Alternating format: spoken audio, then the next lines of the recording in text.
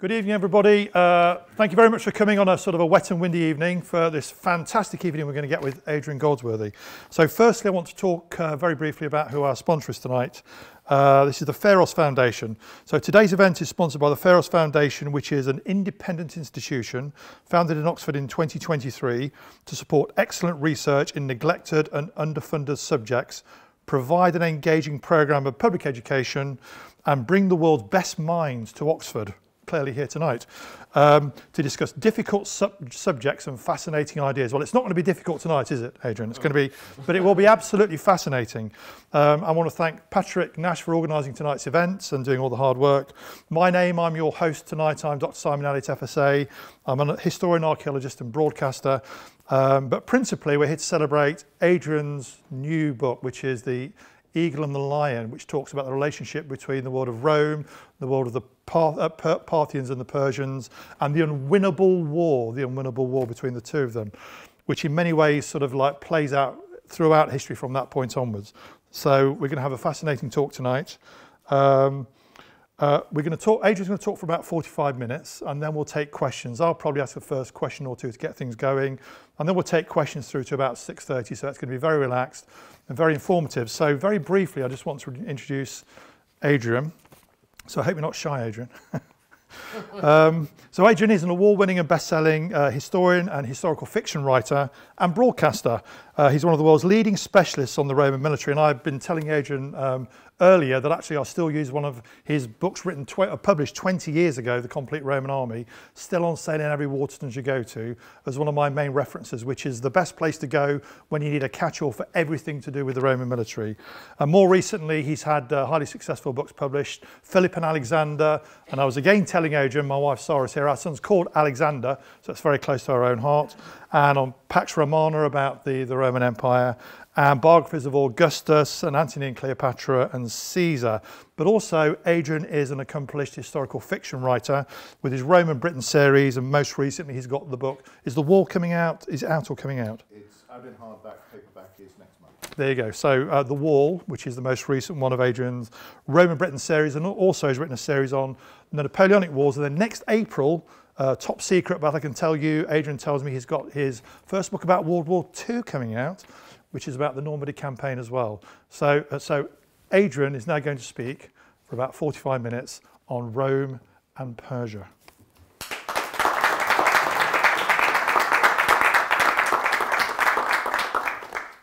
Well, many thanks, and again to echo Simon for coming out this evening. It's I'm slightly surprised. While I was coming from the train station today, it suddenly struck me it's 30 years, bar a couple of weeks, from when I submitted my DPhil thesis here back in '93, and Oxford's still, so much of it's exactly the same, and then you walk around a corner and either there's a completely different building or something just isn't there. I've just finally, I think, this is the first time I've been here for a few years, I'm no longer looking for all the people I knew, which is something, because the place doesn't change so much, I find you come back and you expect them to be there, because much as you remember the place, you tend to remember the people even more. Anyway, on to the subject for this evening. And if I glance down here all the time, it's because my watch is there and I'm terrible at timekeeping otherwise. And one of the problems is that I'm trying to talk about a book that's best part of 190,000 words long and covers 7.5 centuries of history. So this is quite a big topic, and it is something it's impossible to explain it all in 45 minutes. So it covers lots of ground. But I came at this really on the basis that I'm a Romanist by training, and most of us, whether probably a mixture here of people who are formally studying and others who are just enthusiasts, where most people have an idea of what the Roman Empire was. Now, depending on your level of knowledge, that idea might be less accurate or more accurate, or for most of us who spend our lives studying it, as we're studying anything else in the ancient world, you realize how little you really know the more you go on, and how all the things you thought were certain actually are a lot more nuanced, confusing, or perhaps just plain wrong. But we know about Rome. We know about the success of the Roman Empire. We know that the Romans were here in Britain. We know that they were out bordering the Sahara Desert. We know they were on the Rhine, the Danube, beyond, Euphrates. This was a very large empire that lasted for an extraordinarily long time. And most of that time, after the destruction of states like Carthage and then the Macedonian kingdom, the Seleucids, the absorption of Ptolemaic Egypt, the Romans were not really in contact with large, organized states of any sort. Not in direct contact. I mean, they knew very, very dimly that China was there, but it was too far away for there to be much meaningful contact. The only exception to this is, from the Romans' point of view, on their eastern borders, where you have an empire that is not quite as big as the Roman Empire in terms of geographical size and particularly in terms of population, but it is sophisticated, successful, advanced, centralized, and it's powerful. And this is, of course, the empire of initially Arsacid Parthia and then the Sasanian dynasty of Persia. And the Romans first make contact with the Parthians in the 90s BC. Something that will come as a theme again and again when we look at this topic is that we can't actually say in which year. We happen to know that it's under Sulla, who will later go on to be the first man to turn his legions and march on Rome, the first military dictator rather than a dictator as a temporary official for an emergency situation or to preside over elections and the like. We probably only hear about it because Sulla is the man involved. And the story we get is typical of many of the distortions in that Sulla is supposed to be approached by an envoy from the Parthian king of kings. He's also got the king of Cappadocia with him. And according to Plutarch, our main source for this, Sulla causes offense to the Parthian envoy because he sits on a chair in the middle and he puts the king one side and the envoy the other side.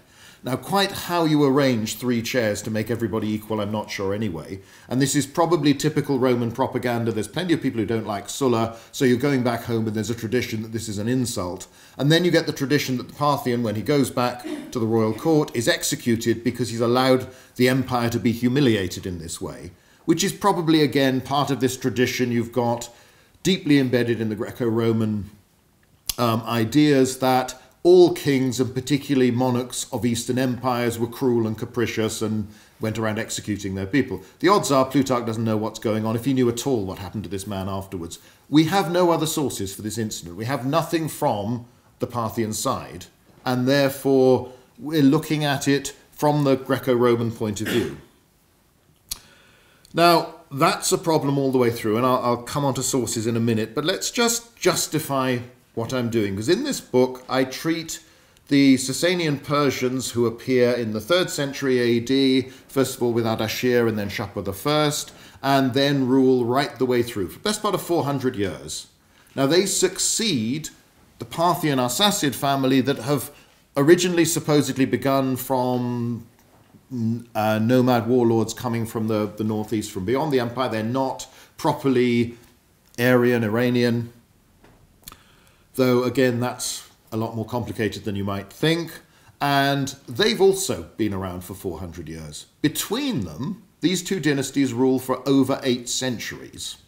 And for a very large part of that time, they control most of this empire that stretches to what's now Pakistan, Afghanistan, that area. It's stretching down to the Gulf. It's in the Euphrates and Tigris valleys. It's going into Armenia. It's going up to the Black Sea, the Caspian Sea.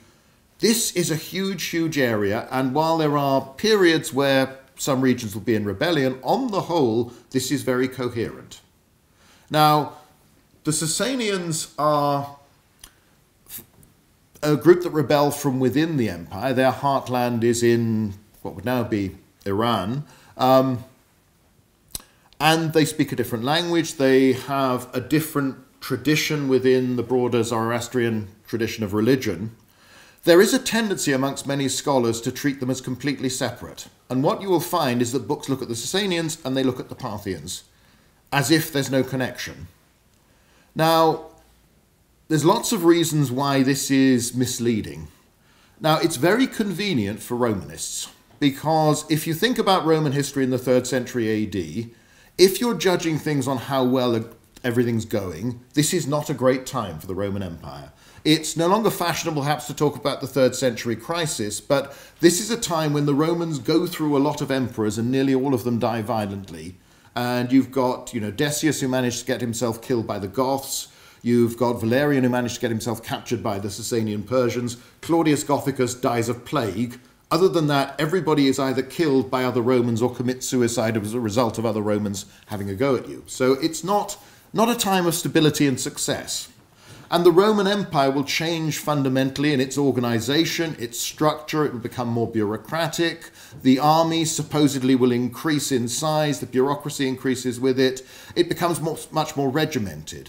You change from the era of Augustus and his immediate successors, where the emperor was supposed to be the first among equals and would wander through the streets of Rome and be approachable, pretend to be just a senior magistrate, until you move into the much more rigid ceremonial of a later court, where items of dress mark out rank within the court, particularly of the emperor, where you can be executed for owning a purple tablecloth because that's suspected of being imperial ambitions, where you have, Ammianus has this wonderful description of its Constantinus II, I think if memory serves, riding into Rome and not looking to either side, not acknowledging the cheers of the crowd, being almost statue-like. And, he singles out, he didn't even scratch his nose in one of those odd little throwaway lines that makes you realise the things that were considered polite and impolite or normal by Roman standards that, again, they don't normally talk about.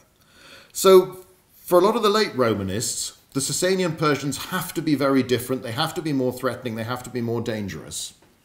But if you think closely about it, and we'll deal with this a bit more as we go on, they control the same empire. They are not invaders that take over and change the population. Most of the people who live within this empire, these lines continue. Most of the communities continue. And it's quite striking that many of the most important Parthian noble families, like the Suren, the Karen, the Miran, continue right the way through. They last all the way through within their same tribal areas they control under the Parthians, and they continue under the Sasanians. Many of them will continue for a long time afterwards under the Caliphate. And they keep their own language, they keep their own names. We know this from preserved seals from Sasanian documents. They also remain the army leaders. They act as they have. It's always difficult to use a word. People get tempted. In older books you'll find referring to the Parthian and Sasanian Empire as, to some extent, feudal. And then you go and talk to medievalists and they get terribly upset about that sort of word these days and what you should actually mean by this. But it's worth remembering the title of the King of Kings, whether Parthian or Sasanian, is pointing out a very clear fact. This is not the great king who rules everybody. This is a king of other kings, of other kingdoms. Even within the regional kingdoms, there tend to be smaller royal groups that go on. And that's probably the roots of where the Sasanians have come from. They're a very successful family that managed to go higher and higher. But they win the civil war to overthrow the Arsacid Parthian dynasty because they get the backing of many of the big Parthian noble families, who, as I say, continue to run their heartlands just as they have before. So basically, this is the same empire just under a different dynasty. And in most cases, we would not see this as such a fundamental break. Now, there are changes, certainly, but it's not always easy to know whether these are changes that were gradual evolutions rather than a sudden reformation because you've got somebody coming in, a new dynasty who wants to do things their way. And again, you have to be careful with the Greek and Roman sources, but somebody like Ammianus Marcellinus, who has served as an army officer, has taken part in campaigns against the Sasanians himself, actually talks about them as Parthians and claims that the same family is still ruling as always has. And that's normally dismissed. But from a Roman perspective, this is very much the same neighbour, rival, sometime enemy, often someone who you can get along with. And that's what this story is about. So, let's just talk about the sources. As I've mentioned, the problem you have when you come to look at anything in the Roman period is that nearly all the information comes from a Roman perspective. And obviously most of the written histories are in Greek or in Latin. Later on you'll get Syriac and the other languages as we go on into the 7th century AD and the later periods. There's very little from the other side. And that means that in most areas of the Roman Empire, you can't tell the story of what it was like when the Romans arrived from, say, the perspective of people who were living in Britain or Spain or North Africa. The sources aren't there. Now, we have some traditions that come through in Armenia, they come through into the later Arabic historians that talk about this period, but they are written much, much later, and they tend to, as with most sources over time, they develop to tell a story that is convenient politically for the period when they're written, rather than necessarily the period they're talking about. Even with all of those, there is nothing like the detail of the Greco-Roman perspective. So we don't get a full 50-50, this is the Roman side, this is what the Parthians and Persians are thinking and saying. At no point can you do that. And similarly, the Greek and Roman tradition sets up a lot more inscriptions. So epigraphically, while there is some material, because you do have Greek cities that are doing their thing, like Seleucia on the Tigris, that is one of the biggest Greek cities in the world and is Parthian and Persian throughout this period. They set up some inscriptions, but far fewer have survived. And this is something that, while we have cumulatively large numbers of inscriptions from all over the Roman Empire, actually when you look closely you will realize that by period and region it's often very patchy. There are some areas that are covered, and we don't generally get the inscriptions that were just painted on a wooden board. We get the lumps of stone that someone's carved and that have survived and have not been reused in a way that destroys the text on them. So we get a little bit of that, but we don't get very much. And archaeologically, partly because of the areas where settlement was, but also just styles of building and this sort of thing, there is much that is quite hard to date on the Parthian and Persian side. So we get some sources, and we get, famously, there's the triumphal inscription of Shapur I, talking about his great victories over the Romans, and sculptures as well that go with them, showing him defeating 2 or 3 Roman emperors, depending on the particular carving. So we get that, and there is a tendency to say, whoopee, we've got something that's not Roman. Someone actually, the other side, telling their story, the bit we're not familiar with. We do have to approach those sources with exactly the same degree of skepticism as we'd approach a Roman source. So you can compare Augustus in his Res Gestae, talks about envoys coming from India and rather implies that India is somehow part of the Roman Empire because he's so great. When Shapur I talks about the vast size of Roman armies he defeated, we might want to treat it with the same pinch of salt. This is somebody telling you how great they are. And they're a politician, they are not... they haven't just taken an oath to tell the truth, the whole truth, and nothing but the truth. A degree of exaggeration is to be expected. This is the approach that I've tried to adopt, is while I have to admit from the start that I'm going to be telling this story more from the Roman side than from the Parthian and Persian side, nevertheless you need to ask the same questions of each side and look at each empire, try and see how it develops, try and see how it works, try to see what individual leaders are aiming to do, how well they achieve that, treat them with ask the same questions, even when you can't necessarily get a firm answer because the sources aren't there. And although books like this I write, I hope they are academically respectable, but they are meant to pay the bills and pay the mortgage, so they are meant to reach a wider audience. The aim is to be able to explain a situation to someone who doesn't know anything about the subject before they pick it up, but is interested enough to pick it up.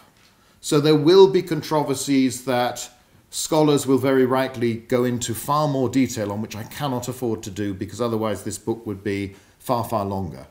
I think you could effectively write a book on every chapter of this book without any trouble at all. It would not strain you too much, and probably more in some cases, because there are many aspects of detail, and when you come to interpretation of a particular archaeological site or a particular source, then there are all sorts of issues there. So you have to admit, but that's one of the most important things that as any historian, but particularly looking at the ancient world, can do for a popular audience as well as the academic audience, is admit there are things we don't know. There are questions we can ask, but we cannot reach an answer. But it's still worth considering some of the likely possibilities, but making it absolutely clear that is what you are doing. It would be wrong if at any point I get to point where I say, well, I think I know what the Emperor Trajan was doing and thinking, or what Khusro II was thinking, and therefore this is what he does, as if it was fact, as if we had some basis to this beyond supposition. Because something that's also important to remember is that even from the Greco-Roman perspective, the sources for much of this story are very poor. Anyone will know when they study ancient history that you have the particular texts that survive. You have periods where the 1st century BC is dominated by Cicero because he wrote so much that has survived. And you've got Caesar and you've got the poets and this other stuff. But you have a period where you know a lot more and you can argue in more detail about events, about details of a law, about people's personality, whatever it might be. Even the chronology can come down to on which day did this happen or this week. Whereas you come to other periods like the 2nd century AD, critical period for relationship between the two empires, when the Emperor Trajan launches a major expedition. He turns Armenia into a province. He then advances deep into Parthian territory. You've later got the big war, another expedition by Lucius Verus, the co-ruler with Marcus Aurelius, and then Septimius Severus at the end of the century. 3 major conflicts, complete break from what's happened before, and we know next to nothing about any of them. The sources are abysmal. We know that once there were quite detailed narrative histories written at the time. And in fact, we have Lucian the satirist has his book How to Write History, which lampoons all the terrible histories that he claims were being written about Lucius Verus's campaign. The scary thing is that scholars trying to reconstruct the narrative of that war have actually gone to Lucian to try and take factual details from the bits where he's making a joke. That shows just how badly off we are for information. So there are lots of big questions, even from the Roman side, where we really don't know what's going on, and we have to be honest about that. So let's first of all say, one more point that, is important, because I think it's one of the main themes of the book, is that it's very easy when you're looking at this, and it is, to an extent, it's rivalry, it's the relationship between these two major powers. And just like the Romans, the Parthians and the Sasanian Persians were not in direct contact with anyone else who was anything like as sophisticated or strong or united or large as they were. So in each case, the other empire is unique in the experience of that one, because otherwise you are there in a world where everyone has a much more local focus of power. It's tribes, it's little kingdoms, it's chieftains, it's very loose organizations, which can be dangerous and unpredictable, but they're probably not ever going to be strong enough to be a huge threat that might destroy you. The other empire you look at and think, these people, they're big, they're powerful, there are limits to what we can do in our relationship with them. And part of this story is about the limits that seem to be imposed by each side on themselves. But another big mistake would be to see it just as a rivalry between two empires, because there are lots of people involved in the story that are not formally part of either empire, and even within those regions, both empires at different periods have allies of considerable importance and who are effectively autonomous locally. Now, Armenia, the kingdom there, is always the land that's caught between the two big empires, and sometimes it is more under the influence of one, sometimes of the other. It maintains a degree of independence for much of the period until later on when it's carved up into provinces. It is an area that is actually very difficult for the kings of Armenia to control and unite because of the nature of the country and the society. But you also have other kingdoms. Again, remember, for the Parthian, for the Persians, this is a king of kings. Regions are broken down into local dynasties, areas that are ruled by people you cannot fully control. Now, it's a big mistake to see these as pro-Roman, anti-Roman, pro-Persian, anti-Persian, whatever it might be. But that's the natural tendency to do, but it's a big mistake, because you then just reduce them to a level of being subordinate. Now, okay, they are smaller. They are not people who can afford to fight and expect to defeat the empire on their own, either of them. But they are people who are quite strong locally and who can also play off one empire against the other. And that's a continual theme. The main thing to emphasize is that they are active players in their own right. And whether you're the king of Osroene or Armenia or leaders in the tribes that will become the Arab peoples, whatever it might be, you have ambitions, agendas, needs, fears of your own, and you are pursuing that politically. And in many cases, you have local rivals, whether it's other kingdoms nearby. Some of the big conflicts between the Romans and the Parthians or Persians begin when a king allied to one attacks a king allied to the other. And neither of them seem to want this to happen, but there's a degree to which you have to protect someone to whom you have an obligation. But again, don't reduce these to just simple, make it the sort of arithmetic of the Cold War, where essentially you're on one side or the other, and maybe you might flip, but basically it's all about what the big player wants. That is not how this story works. These people are very active in their own right. So, let's actually look at what didn't happen in all this 700 plus years of rivalry. Because really, when you look at it, to a great extent to my surprise, because I've looked at bits of this before, but I've never looked at the whole thing, no one makes much attempt to inflict a serious terminal defeat on the other empire. Now, we can go back, and whenever any Roman leader looks even vaguely towards the Euphrates or beyond, there'll be somebody who'll start talking about Alexander the Great. There is that memory of the king of Macedon who went from northern Greece into Asia Minor and ended up having carved through Achaemenid Persia all the way in what's now Pakistan. People talk about Alexander, it's in the Roman, well, Hellenistic and then particularly the Roman period, where the idea of him as the great, as this great general, great hero is emphasized more and more. I mean, the man was building his own myth as he went along, but nevertheless, it develops more afterwards. So although they talk about this sort of thing, but the same as you'll get, the poet Horace will talk about, Augustus will become a god when he's added the Britons and the Parthians to our rule. Augustus doesn't do either of those things. But actually, when you narrow it down, apart from at the very end in the 7th century AD, which we'll come on to in a few minutes, no one pushes the other too far. These are wars fought with very clear limits as to what you want to achieve. And they are wars that end with negotiation, but they are also wars where negotiation is frequent. In most of the campaigns where there's any sort of detailed narrative, embassies go back and forth at least once a year and often more often than that. Now, bear in mind in the ancient world, it is a rare thing. You don't have the concept of permanent embassies, of permanent contact. You wait until you've got something to say before you actually get in touch with another state, another leader. But even if you look at Crassus in 54-53 BC, the first Roman to fight the Parthians in any meaningful way, again, there's talk of Alexander, there's talk of him, he wants to dictate terms in Seleucia, and, famously is told, hair will grow on the palm of my hand before you see Seleucia, and of course it's all a horrible disaster, as we'll see in a moment. But actually, you look at his army, you look at the length of his command, he doesn't seem to have much greater ambition than to intervene in an ongoing Parthian civil war, which unfortunately for him ends before he gets there. And really what he's doing is quite similar to Caesar's activity in Gaul. It's wanting to find local leaders that you can make an ally and therefore will give you what you need in terms of some tribute, supplies, this sort of thing, add to your prestige. You are not looking at permanent conquest or occupation. And bear in mind, for all the time that has passed, because of Alexander, educated Greeks and Romans do have some idea of just how big the Persian Empire is.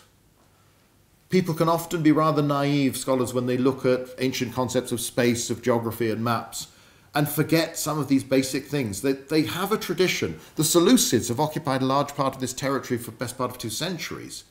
People know something about this. They don't imagine that it is this easy thing to walk to the ends of the world. Now, what Julius Caesar was planning to do before he was murdered is, of course, shrouded in all the propaganda of the years that followed his assassination, where the liberators are saying, well, we had to kill him, and then people like Antony Augustus are saying, no, you shouldn't have done that, he was a great man, he was going to do all these wonderful things. Antony's campaign, lots of propaganda about how great it was going to be, his ambitions, this vast army, he was going to march here, there, and everywhere. Again, distorted by Augustan propaganda, because you've got the civil war that will lead to Actium coming along very soon, and Augustus needs to present Antony as a failure. Now, Antony's campaign was a failure, and it was badly managed because he's someone who has not really had much experience of leading big armies.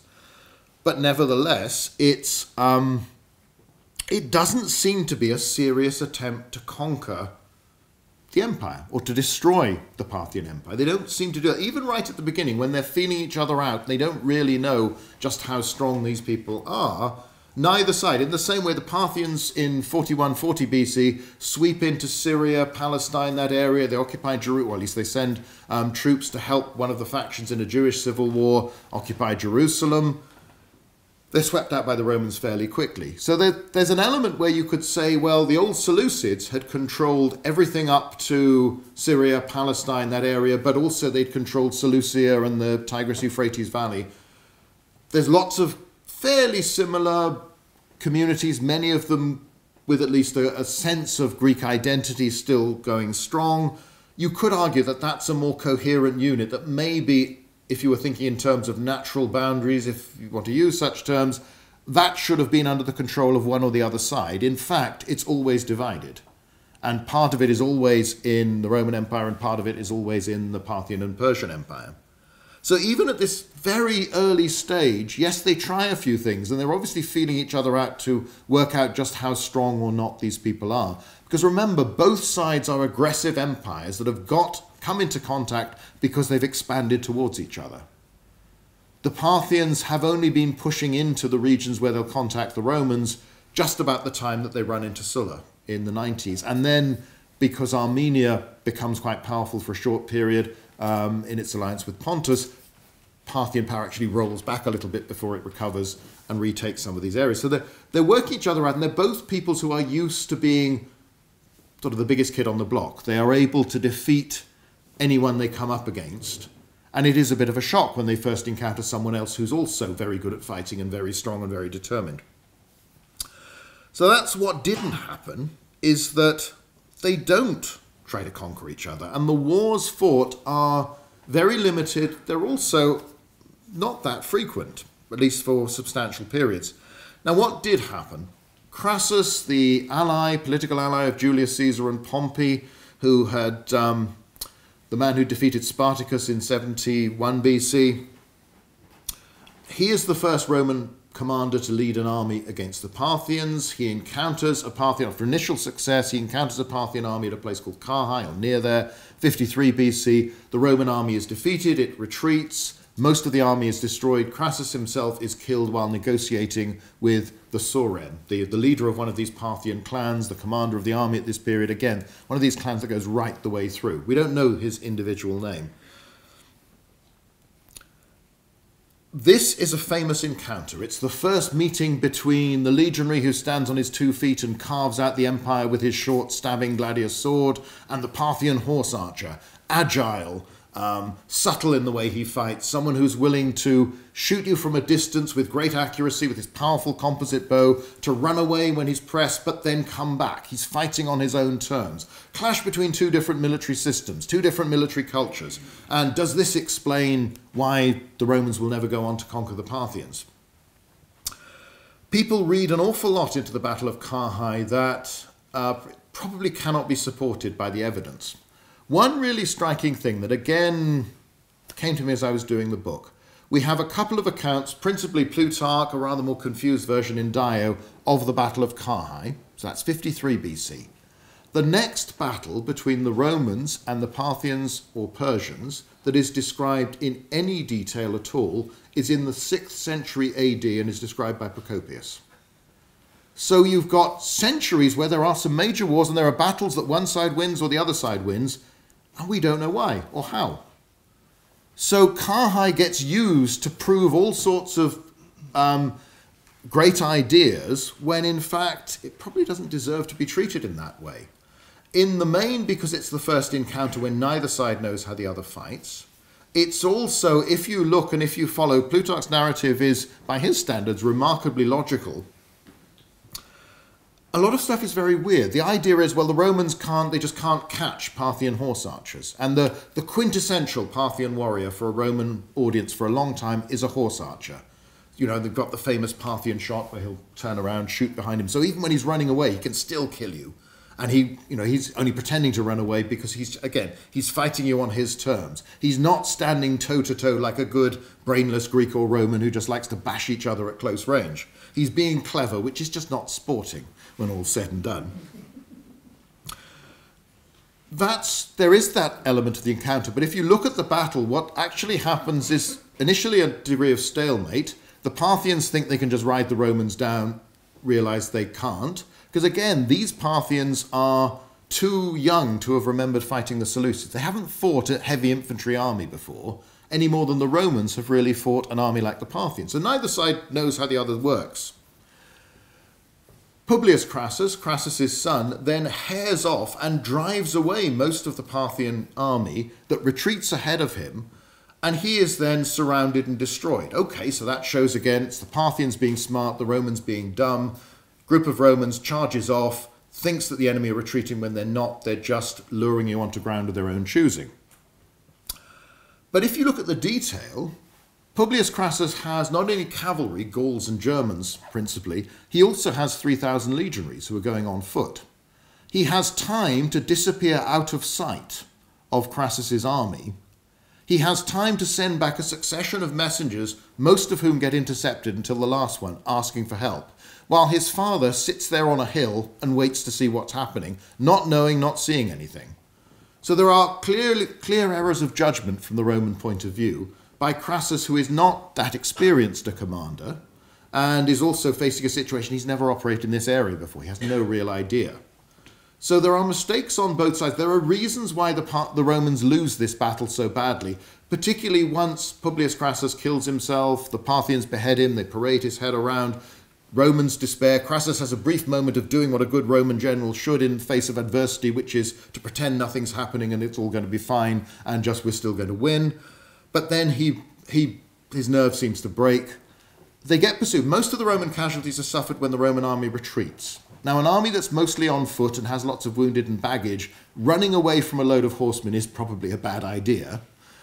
But Dio tells us, now, okay, Dio's account is confused, that within a couple of days, the Parthians are actually running out of ammunition. They don't have arrows left. And that's one of the reasons they're willing to negotiate. Now, Plutarch famously tells us that the Romans think they can just wait for the Parthians to empty their quivers, and then it'll all be fine. They'll have to come to close quarters, and then we can duff them up. And that Suren has been very clever because he's got a train of camels bringing supplies of more arrows. But just think in practical terms. Arrows are big and bulky. You only need to go to medieval court records of English armies heading off to France in the 100 Years' War. The emphasis placed on the amount of ammunition you needed, because one thing a good archer can do is shoot lots of arrows very quickly. So even if you've got enough to keep going for a battle and for a few skirmishes in the next few days, it's not infinite. There is a limit. There's basically you can fight for so long and then you've got to think about negotiating, which is what they do. And whether it's deliberate, whether it's confusion, as with so many culture clashes in these sorts of highly nervous situations, Crassus is killed.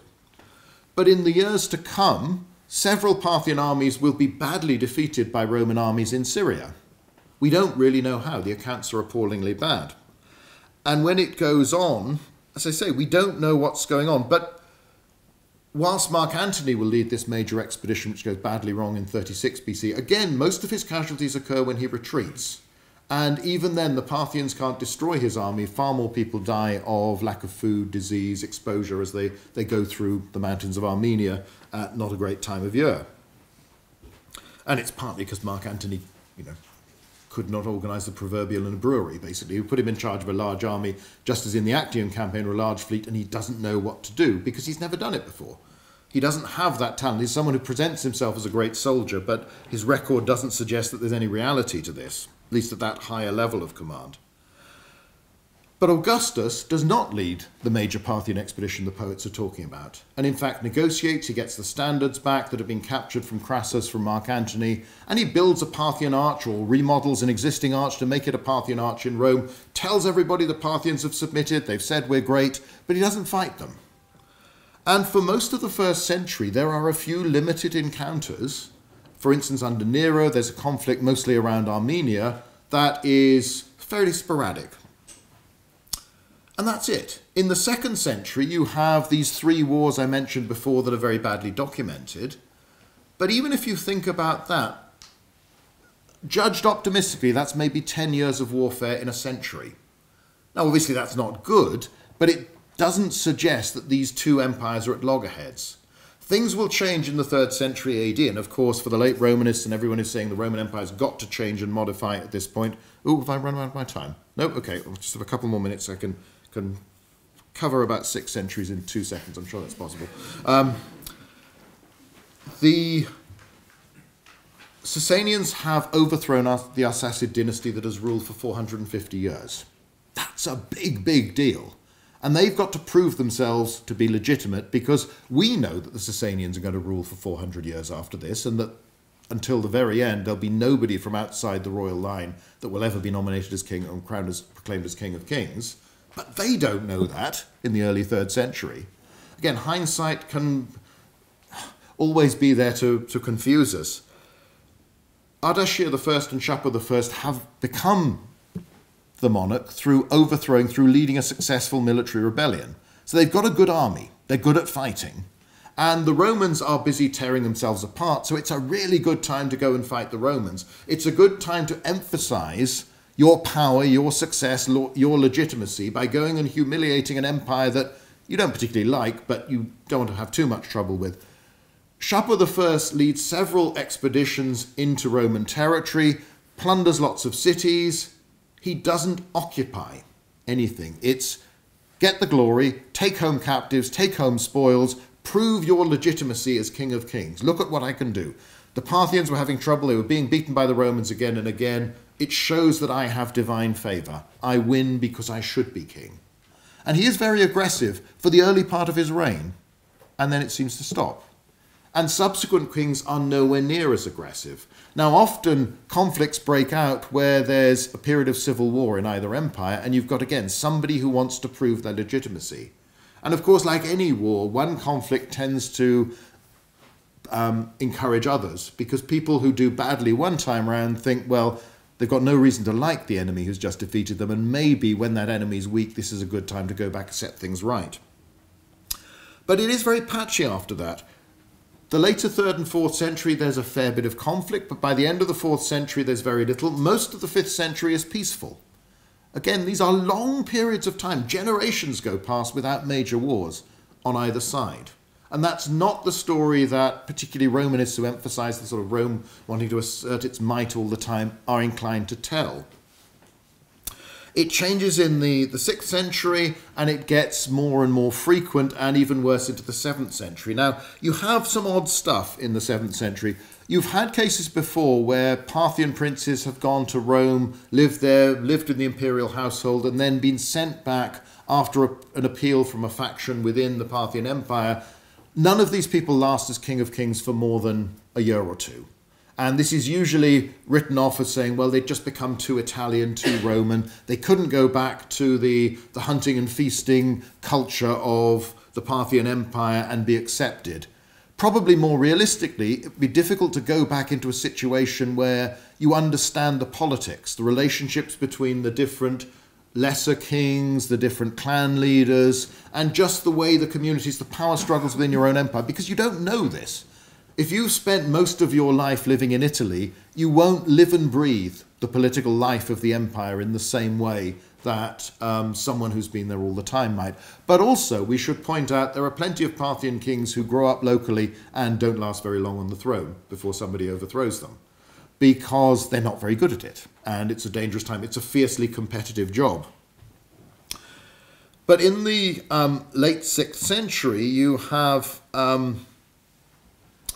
this strange situation where Khusro II faces a rebellion within the Persian Empire, flees to the Romans, and the Roman Emperor Maurice gives him Roman troops and money, as well as allowing, he's also got Persian allies. He goes back and he reclaims his throne. So you've actually had a Roman emperor where the Persian king of kings is referring to the Roman emperor as his father. Now, there's been lots of a move towards in the diplomacy. They start to talk of each other as brothers, and they see them. Each side basically sees the other as a not quite as good version of itself. So each empire naturally sees itself as the center of the world, and the other empire is quite civilized. It has the rule of law. It has reasonably good law. It is organized. It's wealthy. It's just not us. It's not quite as good as us. We are better. We are the true center of the world. And the other is the next best thing to all the other tribes and peoples that are just savage that are out there. However, the Emperor Maurice is subsequently murdered by a Roman rival, and Khusro II embarks on a war that he claims at the start is vengeance for his father, the man who'd put him back in power. But it's only at this period that things change, because he stops negotiating. When the Romans try and send envoys, they're either imprisoned or killed. But over the course of more than a decade, he starts to take all the Roman border fortresses, and then he starts to take Roman territory, not simply go in, humiliate the Romans, emphasize Persian strength, and just say, look, you need to form a treaty that accepts the fact that we are important, we need to be treated with respect, and you need to pay us some money, which is how most wars have ended up until then. Instead, you go in and you start to occupy Syria, you occupy Palestine, you occupy Egypt. All of this falls partly because the Romans are busy fighting a civil war of themselves, amongst themselves, which has been a hobby since the 3rd century, but also the Persians gain momentum. They start to believe, but they become more ambitious. Now, it's probably a gradual process, and Khusro might start out with far more limited ambitions and then start to think, well, actually, I'm doing really well. Maybe the Romans are weaker than I feared. Let's push it a bit further and see what happens. Unfortunately, this crucial period is very, very poorly documented. So if we had, say, a Procopius or an Ammianus for these years, we would probably be talking about what's happening season to season. Instead, we're vaguely working out, okay, he seems to overrun Egypt about this time. There is in 626, when a Persian army is at the Dardanelles, it can see Constantinople, but it can't cross. And allies they've made from the Avars, who've come sort of through, modern-day Bulgaria, that area, through, besiege Constantinople, look as if they're going to take it, but the city manages to hold out.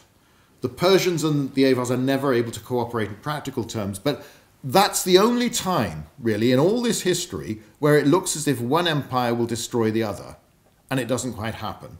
And by this time, Heraclius, who's made himself Roman emperor, leads a fight back, which is quite small scale, and Khusro seems to be suffering from, he's just stretched himself too thinly, he hasn't got the money, the manpower anymore, he suffers some defeats, and the Romans win, Persian generals start to turn against him, there's a coup, and he's overthrown. And this is how the war ends, with the Romans again backing somebody else as king of kings, who doesn't last very long before he's murdered.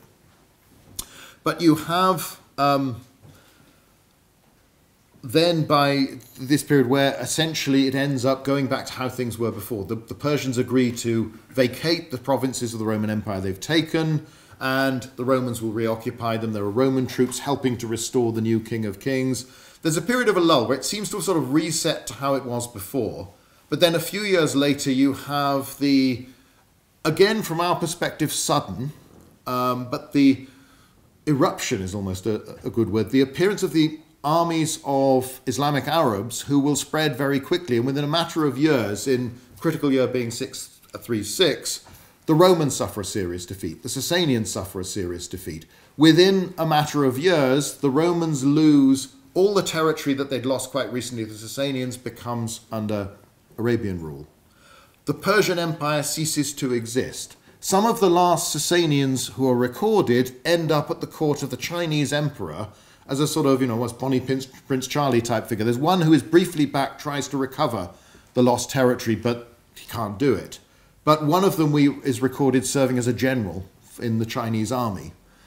So the family does survive. Many people, as they've done before when the Sasanians have appeared in the first place, change sides. So the Karen, the Suren, the Miran, these families survive for generations, but they just accept a new ruler, and they are pretty much allowed to do their own thing in their homeland. The Roman Empire will go into, survives, but it loses not only those eastern provinces in time during the course of the 7th century, North Africa will go as well. And eventually you'll have the Muslim armies coming into Spain. So the world changes profoundly, apparently suddenly, Although again, remember, because the sources are poor, we'll often say, well, this happened over 2-3 years, and forget that in somebody's actual life, 2 or 3 years is quite a long time. And if we had better sources, we'd tell this story rather differently. But it is still remarkably quick. The sort of traditional way of looking at it is to say, well, you've fought yourselves to exhaustion, and along comes a new opponent who is well organized, well motivated, skillful, probably not particularly numerous, but they're good at what they do, and you're not prepared for this, and you just collapse very, very quickly. Might be a bit more complicated than that, but that's another really big issue. Now, I'm sure that's well over 45 minutes, so I probably ought to stop at that point, and we better get to questions, otherwise I'll be told off.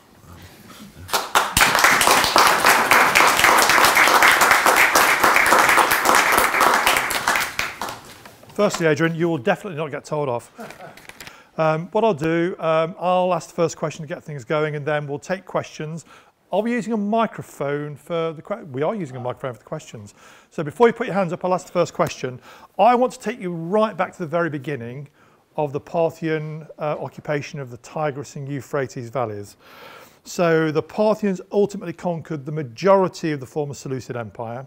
When they did so, did they obliterate the Seleucid Empire, or did they take it over as a going concern? And if the latter, is there any evidence of osmosis of Hellenistic culture into the Parthian world? I mean, you've got to remember the Seleucids haven't just changed everything. You know, they take a fragment of Alexander's empire, but most communities still run their own day-to-day affairs. There are Greek colonies, there are consciously Greek cities, but there are lots of others as well that are part of the system. And some of the regions you lose, you recover. The Parthians they never managed to capture a Roman emperor, unlike the Sasanians, but they do capture and kill some Seleucid kings. And you have a situation where, in a sense, the Parthians almost begin as a rebellious provincial fringe area to the Seleucids, and then they expand beyond that. Other people are doing the same. There are kingdoms that are coming from the south as well as from the north that fight each other. So it's quite complicated. You can just about trace it, but on the whole, they seem to do what most successful empires do in the ancient world, is they actually just want people to submit to them. And as long as you do that, things will stay as they are. And because most of the administration is done at city level or regional level rather than as an empire-wide thing, a lot of it does survive, but again, there are big problems. We know less about the Seleucids than we'd like to as well. And compared to, say, Macedonia or let alone Ptolemaic Egypt, we know less about them. There are lots of puzzles, and particularly about how things actually work in the regions that are less Greek. So I would think on the whole, whoever it is, whether it's the Romans, whether it's the Parthians, the Sasanians later on, they don't get these empires accidentally. They get it because they're very good at dominating and using military force, but also using politics and diplomacy to control people, to convince them that it's worth supporting you and accepting you rather than rebelling, because the price of rebellion is terrible, but also the price of living under you isn't that bad. Yeah. So there is a lot of continuity, and you look at, there's a marvelous story that Josephus, the Jewish historian, tells about these two brothers from the Jewish community of Babylonia under the Parthians who run away from their apprentices, they run away from a master, and they turn bandit. And then they end up, after fighting some of the local noblemen, the King of Kings actually accepts one of them as his regional representative. So you sort of have this progression from being an outlaw to, okay, well, if you're the one who can control this area, fine, that's fine by me. As long as you do what I say, don't do anything I don't want you to do. All of these regions that in the ancient world, this sort of thing tends to happen more because it's the only way, it's the only practical way. None of these empires are strong enough to control everything locally all the time. The Romans take that further than most. They will impose direct rule over an ever wider area. They'll intervene at more of a lower level. But and the Sasanians, to an extent, at least have left more trace of an organised bureaucracy, to some extent an organised religious system as well, or sort of hierarchy anyway. Though again, that might be more a reflection of how the sources we have and how we look at them.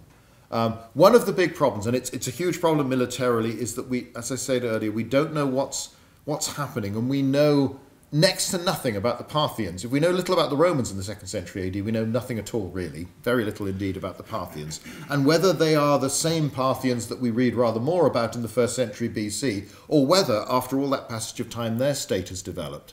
So how many things that are innovations, apparently that are usually attributed to the Sasanian kings, have actually been pottering along and are a logical progression of something where someone's worked out this works, so let's do that. In the same way that much of the information about what Sasanian kings do comes from quite late and tends to be projected back to earlier periods rather than allowing, again, the Sasanian dynasty rules for 400 years. A lot can happen in that time.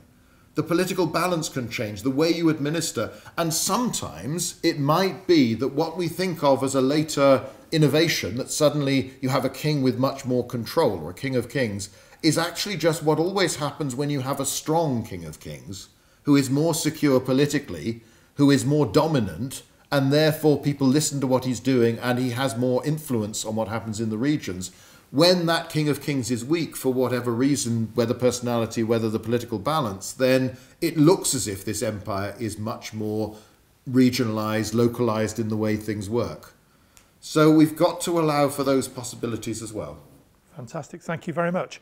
Right, let's throw it open. So, gentleman here. Thank you very much for coming to Oxford to give your talk. When I was at school, most of my history was kings and queens, battles, and a lot of Romans. But I know you have focused on conflict, and the history has to be written down to be recorded. And you've also said that there was actually long periods without any conflict. Could you say a bit more about the need, the trade between the two regions and actually exchange of culture, exchange of trade when they're not fighting? And obviously that isn't necessarily written down, but it might be discovered through architecture and stuff like that. So, and would it be possible for the Romans, for example, to have any exchange with India? Clearly they would have had to have gone through territories. So how easy it would have been for somebody to pass through the territories when they're not at war? Quite easy, you would be aware of it. I've got a chapter on focusing on trade, and it comes in at various periods because it's a fascinating subject.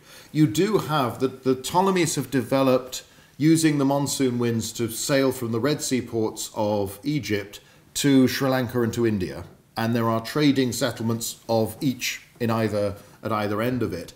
Obviously, a lot of stuff is coming over land. The Silk Road is always a misnomer because it's several different routes. It's very interesting. There are some fascinating Chinese sources about early contact with the Parthians, where one of their main concerns is what produce do these people have? What do they sell? There's even one point described as very shrewd at business. You sort of these aren't people you can. But and there's a slightly strange bit where, again, it shows how cultural assumptions work. The Chinese assume that rice is always going to be your basic crop, even though that's not true of most of the areas they're talking about. But it's just, they think, well, surely that's what you do. But they are pushing forward, and there are periods where, depending on how successful, how strong China is at the time, it gets nearer. But there are goods going from there. You have, obviously, silk. You have many of the spices and other things are coming from Arabia, but there are lots of goods coming through. The Chinese had developed more sophisticated methods, or at least more reliable methods of smelting steel, rather than the sort of slightly more hit and miss and craftsman way of doing it you have in the Roman Empire. It's a bit more complicated than that, and that's in demand. And Parthian noblemen and Persian noblemen would like to have weapons or armor of Chinese steel, but steel is obviously damned heavy, so it's very difficult to transport. An awful lot happens. It's coming by sea, it's coming by land. The Parthians do very well as middlemen in the process, because it gives them first access to goods that they want as well, but also anything that's passing through your land you can charge a toll on. And the Romans are doing the same. A few Roman authors talk with sort of great concern about the amount of money that's going out of the empire to India and to the east to buy all these luxuries. Pepper, again, another thing they develop a trade. And silk, which in Caesar's day is fairly exotic, it's a luxury of the few, becomes more and more common there is a tendency, because a lot of the more spectacular stuff as we see it comes from China, from India, from beyond into the Roman Empire. It comes from east to west. But actually, commerce being commerce, you're not going to go empty the other direction. And there are things that are exotic from the point of view of an Eastern market. Now, there are probably very few people who travel all the way from the Roman Empire to China and everything in between. A lot of this is in stages. So again, more people are making money at different points along the route. But you will get amber coming from the Baltic through the Roman Empire and ending up as a symbol of rank in the Chinese court. Roman-trained acrobats, jugglers, this sort of thing. The slaves were highly prized in China as well. There's even that very weird situation you get in later antiquity where silk is imported from China, it goes to workshops in Antioch and other places in Syria, and it's rewoven to be finer, and it's dyed in using processes that the Romans knew about, the Chinese didn't, and then it's sold back to China, who believed that Westerners had their own type of silkworm. Because obviously they're guarding that secret very clearly. It's not until really late in our period that monks smuggle silkworms out of China. But it's again, it shows human ingenuity. When people see the chance to make money, they will do it. And they'll work things out. So it's a complex thing. You will find this influencing some of the conflicts. Another fascinating, I haven't got time to go on about it, is Palmyra, the city which makes its wealth really on providing armed escorts for caravans going through the desert from Roman territory into Parthian. And neither empire seems to mind these armed bodies of soldiers, effectively, because it's serving a useful purpose. So there's a lot going on. That's an important part. They are trading, they are exchanging ideas. You know, certainly in fiction, in some of the later traditions, everybody believes you could travel very widely and very easily. And part that is a reflection of the success of each empire, that they provide the stability and safety that you can travel in ways that it's, when you've got lots of different regional powers, it's much more difficult. So yes, it's a big, big thing. Thank you very much. Next question, please. Gentleman at the back. Hello, thank you, Dr. Goldsworthy, for your talk. I wonder whether you could touch more on the very intriguing point that you mentioned a few times of the lack of sources, in particular with respect to Septimius Severus, because I'm a student of theology, and for me, I have everything that I need for his reign. So even Tertullian has 3 texts that mention what it's like to serve in the military under him, and what it's like to be a husband under his reign, even if you're pagan, and so forth. So what text would you hope to see for his reign? It would be nice to have the equivalent, even, get Cassius Dio. He's a senator writing in the 3rd century, writing a history up to the present day, but most of it only survives in later epitome.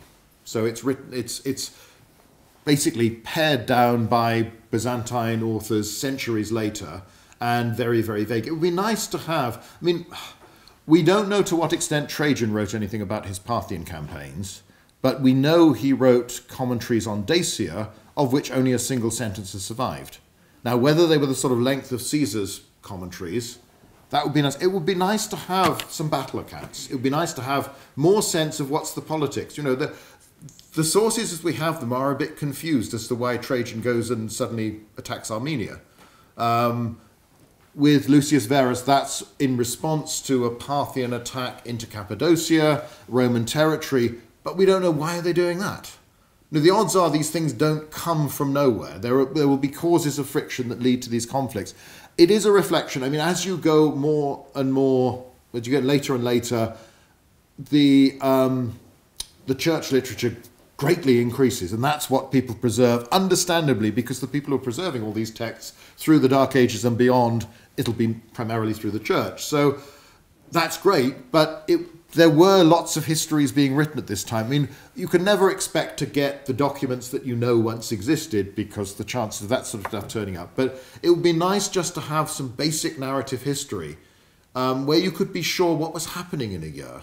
And hopefully it would be nice to have it of the quality of...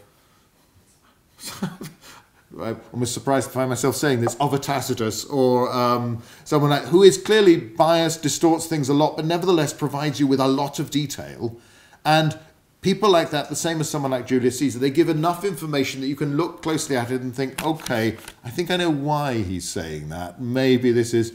So It's a I mean, you will find this, obviously, one of the most controversial figures, again, didn't get to mention, is the Emperor Julian from the 4th century, who is raised to be a Christian, but, you know, most of his family gets wiped out, ends up as emperor, and invents this really wacky religion of his own that's basically Christianity that's not Christianity, because I don't like that. But it's trying to have an organised pagan church that, as far as we can tell, he's the only person who actually believes in and thinks is a great idea.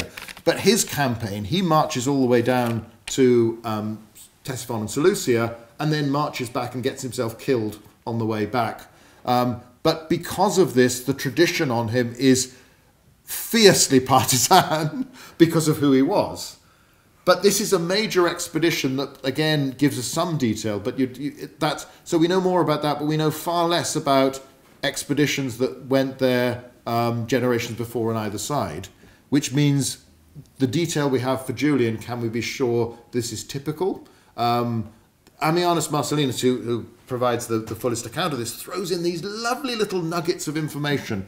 For instance, one occasion he mentions that a Roman cavalryman riding picket duty stretches out his arm with a cloak to show that enemies in sight.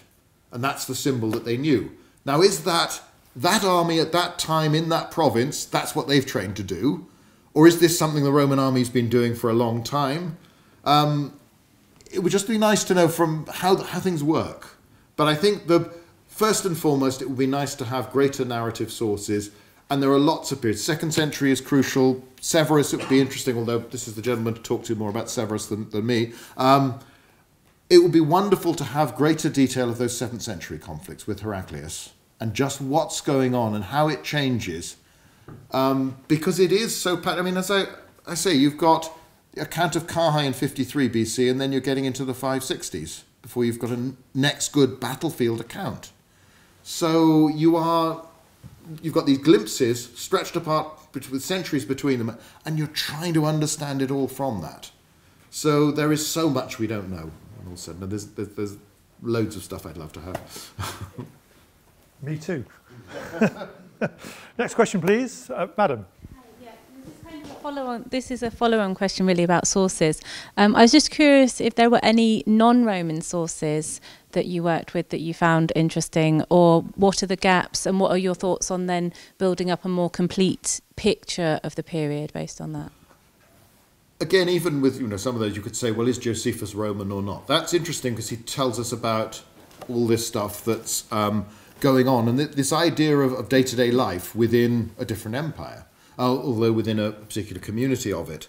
And there's a little bit he talks about earlier as well, where you have she's described as an Italian slave, Musa, who's given by Augustus to a king of kings, ends up as his favoured concubine, and her son, by him, becomes the heir, and she's the only woman to appear on a Parthian coin with the son. We've only got little fragments. That would, you've got this story, you've got a little bit of epigraphy to show that this is going on, and something is obviously unusual in all of this. It's interesting when you look at the Arabic tradition that it heavily favours the Sasanians. And in fact, in the memory that they've managed to pass on to the Middle Ages, they reduce the length of the Parthian dynasty from about 450 years to about 200 to make them look bad. But again, it shows how the propaganda of a family that is, first of all, starting off by saying, well, look, we've got to take over because these people are terrible. We are actually proper kings. But then over time as well, people probably forget, they conflate things. There is a lot of... The problem is much of this stuff, it ties into the poetic tradition as well, that takes the deeds of one hero and sort of runs in lots of other... And probably you end up with an amalgam.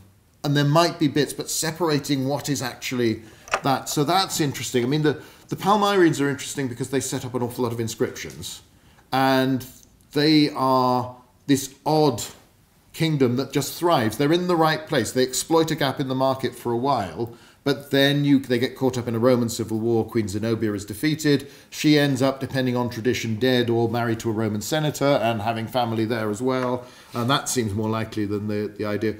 But when you look at their inscriptions, and people are recorded as having led so many successful caravans, and that's quite interesting. The thought of this completely... It's an organisation, as I say, that spans the frontiers. It goes on either side. So that that's interesting because you've got this small community and you can focus and you can see they've taken on lots of Roman stuff, but they don't like public bathhouses, so they don't build any of those. And as is the case, you can see it very clearly within the Roman Empire, and I suspect it's true in the Parthians and Sasanians as well. Often, different regions will take bits of the imperial culture that they quite like, and then decide, well, actually, we don't like that, so we'll do this aspect of our lives a different way. And again, it's a sign of the success of these empires. They let that happen. They're not bothered. They're not trying to impose their way of doing things at every level. So it's, I mean, the Shapur inscription is always fascinating because he sort of lists the places he defeats, and he talks about, it's quite interesting, when Romans write triumphal monuments, they love listing the number of peoples they defeated and the numbers they fought. And Shapur does exactly the same, but he talks about Romans. So he claims, they brought the entire Roman Empire against me and I still beat them. And he lists all these different races that probably, quite possibly, were represented in the Roman army. But it's interesting just seeing, playing exactly the same game, and but it's also frustrating because you just want more. The more you get, the more you can judge how useful these sources are, how to treat them. So, and sadly, it's not there. Patrick? Are there any Chinese sources about conflicts with Persia during this period? Not really, because they never quite get into military contact. There's always this buffer zone where they're moving further west, and then the border of what's the Parthian or the Persian Empire changes. You have, for the Han dynasty for a while, they're very successful, it's centralized. Then you get periods of civil war where sort of organized government retreats. But there is always this intriguing thing. There have been various theories about different groups that appear in Western sources as the Huns, for instance, whether these are related to nomadic peoples the Chinese are encountering, and that then the Chinese defeat, so they go west, and they find another empire that's got money, that's got lands, and attack those. There's probably some truth in it, but it's rarely as neat as people often make out, because the political military balance within a lot of these steppe tribes seems pretty volatile. And until you get to people like the Turks, where you have more of a sense of community and of sort of East and West dynasties. But even that at times breaks up. So it's not really there. I mean, you have the story that there's a Chinese embassy that tries to get to Rome. Because in the 160s, this group of merchants arrives at the Chinese court claiming to come from the great King Antun, which is probably either Antoninus Pius or Marcus Aurelius in one of those forms. But the gifts they give are all things that they've picked up en route.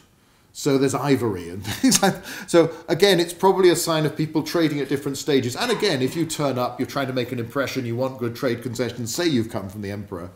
The Chinese are, at one point, think about sending an embassy by sea to Rome, but they're told that it would take years, and they don't bother, basically. Now, there have been various theories. Some people have said, well, this is a group of Parthians who've said, we control the market. If we tell them how to get there and it's not really that far away, maybe that will be bad for us in the long run. They'll be competitors. Or it might be the misunderstanding. They actually thought, well, if you've got to sail around Africa, yeah, it's going to take you a few years, rather than cross by land and get to the Mediterranean. Hard to say. It's little fragments. They are aware of the Romans are dimly aware of them. The Chinese perhaps slightly more precisely, but I think that's more a reflection of the type of source that survives. Their knowledge of the Parthians, it's interesting, one of the Chinese sources actually talks about, and their queens appear on their coins, which presumably ties in with that one instance of Musa where she does, because it never happens anywhere else. So somewhere in that source, someone who'd seen one of those coins has looked at that and taken it as typical. And it's, again, too far away to be really bothered about. They're frightfully impressed by ostriches. That's a big thing. And so, because again, it's the things that seem exotic to people in Parthia or to the Romans are different to the things that seem exotic. Amber, really valued. Another thing that's quite interesting is that in the later periods, you get direct competition to control the markets along the east coast of Africa. And you get developments. You can see states that are benefiting from this trade. And the Sasanians are very successful in pushing further and further south and controlling that area. It's perhaps one reason why when the Arab armies do attack, they seem to put more weight in their attacks on the Persians at first, because there's a history of conflict, because they have been dominated by the stronger kings of kings, and it's sort of getting their own back time. but also controlling access to the Sasanians try and block Roman merchants from getting to India and Sri Lanka, and to some fair degree are successful in this later period. So they take over the trade so that they can make more from it. So it's there, but it's slight. Great, thank you very much. Any other questions?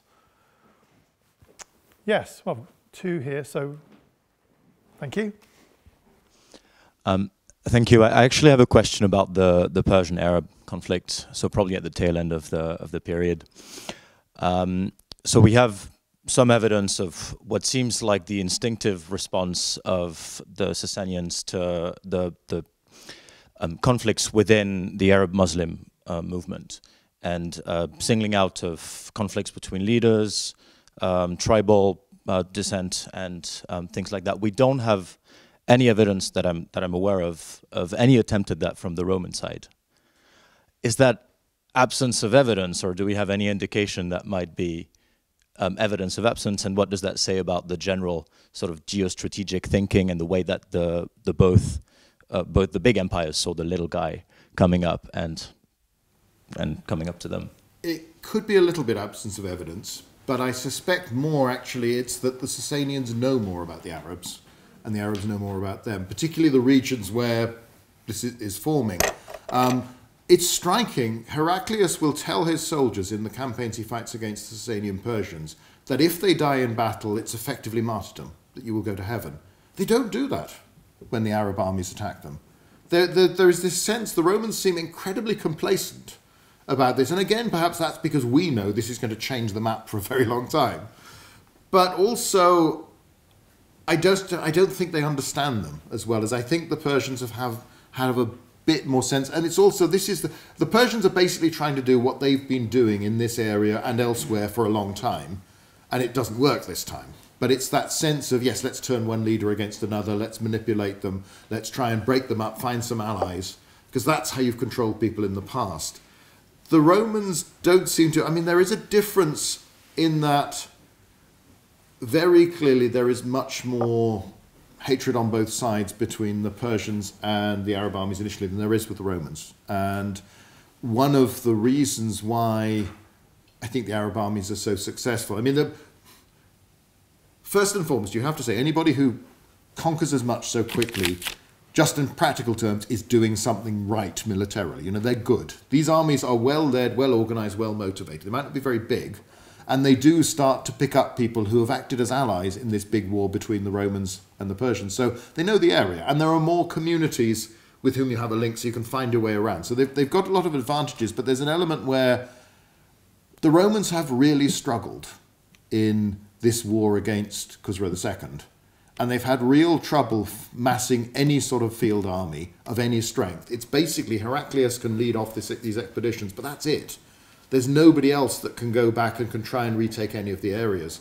And I think the other advantage that the Arabs have is that when they get to Jerusalem, say, or Alexandria later on in Egypt, this is an area where just a few years before you were occupied by the Persians, and it wasn't too bad. And you did a deal with them. There was no point then dying for a Roman emperor who wasn't going to come and save you, because actually you waited a few years and he did come back and it was all okay. And I think that you can see clearly in the sources, the Arab armies are very tactful in the way they deal with these communities. They're not challenging. They are willing to come to terms. You even have the case of in one city where they agree to surrender if we're not relieved within a year or 18 months. And they're not, so they surrender. Fine, that's fair. And they're treated quite well. So where there seems more sign of conflict, but again, the sources for what's happening on both sides, to look at the details of the defeats suffered on either side, it's actually quite hard to work out what's going on. Other than, generally speaking, the Arab armies seem to run rings round both sides. But how much that is the benefit of hindsight, people saying, well, they won, didn't they? So they must have done. But I think there is a difference. I think there is a lack of understanding, and probably even decades later, maybe it's because Heraclius is getting old and you have that inertia. The Romans don't, they seem to think they'll just be able to sort this out. And, oh yeah, we'll win in the end.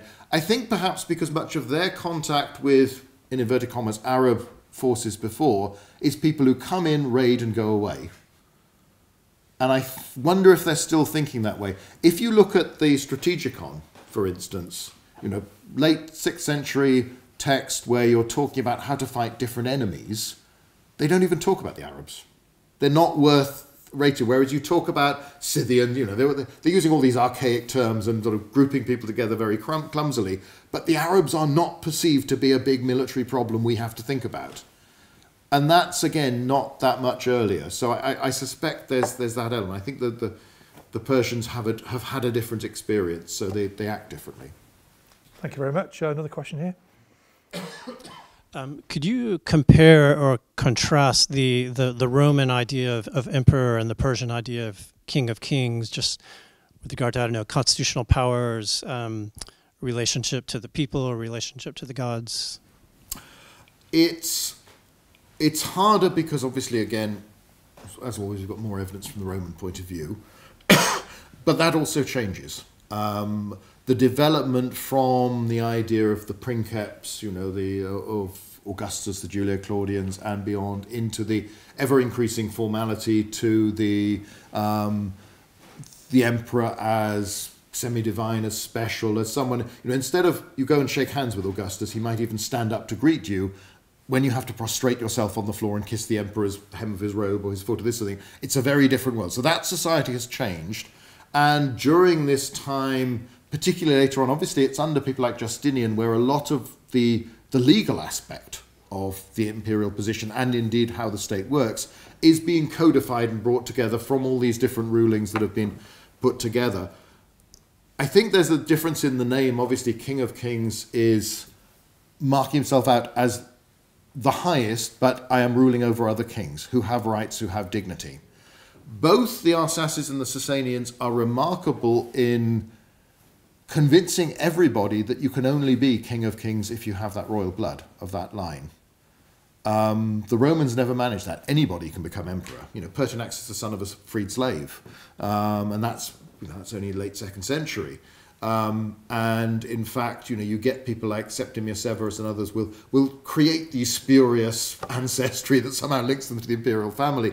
Other people will do it. You'll take names from earlier, but it's everybody knows. So the Roman society is different.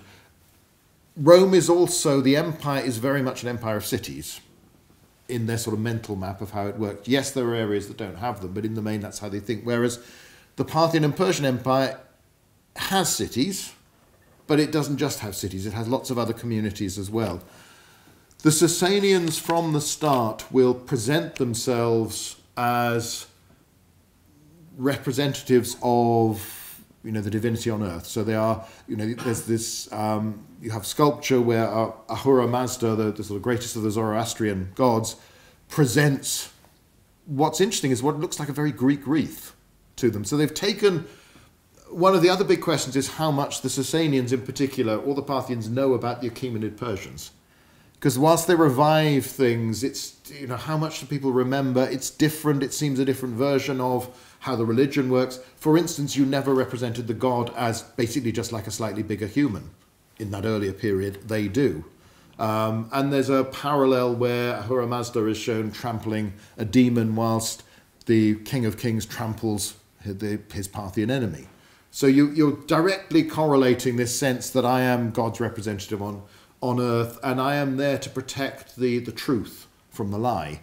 You know, this concept, and it's interesting in Chapeau's monument of his achievements, he talks about, and the Roman emperor lied again, and therefore I have to defeat him. And his father is king of the Aryans, or king of the Aryans. He is king of the Aryans and the non-Aryans. You know, I've got even bigger. As time will go on, whilst you get 3rd century emperors associating themselves with sun gods, this sort of thing, a sense of, I have a special god who looks after me. With Constantine, obviously, you have a huge change. But there's an element of similarity. Both empires prize the rule of law and good law that is justly implemented. And the emperor or the king of kings is the person who makes that happen. And a good one ensures that it happens throughout his empire, a bad one does not. You have these, it mostly comes from Roman accounts of what Persian envoys are saying, talking about the two empires as the two eyes of the world, or the two lamps of the world. And it's from about 300-ish where we find from the Roman sources you start talking about the King of Kings as brother. Now, you can't, Augustus, that's not going to happen. Bear in mind, Augustus never goes and negotiates with a Parthian in person. One of his adopted sons, his grandsons, will go and meet the Parthian King of Kings, and they had these strange sort of rituals they develop where they first of all meet on a bridge with a sort of artificial island in the Euphrates, and then that's the first meeting on sort of neutral ground, and then they go, one of them entertains one night and the other one, and both armies parade and all this sort of thing. And there's a marvellous glimpse of this from Velleius Paterculus, who was actually there as a tribune, mentions the splendour of this. You know, that's the closest in that period the Romans get to accepting their neighbours as equals. But later on, it becomes much more clear, to the extent where you have, in the 6th century, a major war develops because the King of Kings has actually asked the Roman emperor to adopt his favoured son to help his succession. And then the Roman advisors apparently say to him and say, well, look, hang on a minute, won't that give him a claim to our empire as well? You know, are they pulling a fast one here? And they try and then adopt him in a lesser status, which insults, understandably, the Persians who thought this was, you know, quite reasonable. And I don't think we're trying to pull a fast one or anything like that. But that ends up with stimulating conflict. But it develops to that point, as I say. I think it comes back to the key. Each one sees each other as a slightly inferior version of itself. But the details of the relationship vary. We have, for instance, there's a long inscription by a Zoroastrian high priest who claims to be high priest of high priests, and claims to have taken part in Shapur's campaigns and ignited fire temples in conquered territory and this sort of thing. He seems to imply that there are groups there that have been Zoroastrian all the way through Roman occupation, but not proper. He has to instruct them how to do things properly. People argue that suggests that, like the hierarchy of the church within the Roman Empire, you have not an equal authority, but a different authority. You know, the emperor can act at times, he can, depending on who it is, intervene in debates on doctrine, this sort of thing. But there is this other non-military, political, non-administrative structured organization. Some people have said that's happening with the Zoroastrians within the the Persian Empire. The problem is, again, I suspect it comes back to this chap, although he mentioned Shapur in his inscription, is actually prominent under one of the kings who comes later, who is very weak and who faces civil war and threats and this sort of thing. So I suspect that's when a powerful priest, a powerful courtier can become more influential. To take that as an assumption that they're always doing this. There are times where conflict is promoted in Armenia where they're trying to sort of convert people. But again, precisely what that means is hard to know. So short answer is no, we can't say precisely how it works. Particularly, again, we can get much closer to how we think a Roman emperor is considered. Although, again, even with the legal framework, remember within the Roman Empire there is an awful lot of tradition and the assumption of this is how things work, that as long as everybody accepts it still does, that isn't necessarily formally organised. Because the Roman Empire has sort of happened. You know, it's like a lot of political systems, it's just developed along the way for political convenience of individuals, and then people get used to the idea. There's probably similar stuff going on in the East as well, but we know much less about it. Fantastic. And that's time out. So, Adrian, thank you very much on behalf of all of us. That was absolutely fantastic. Adrian Goldsworthy.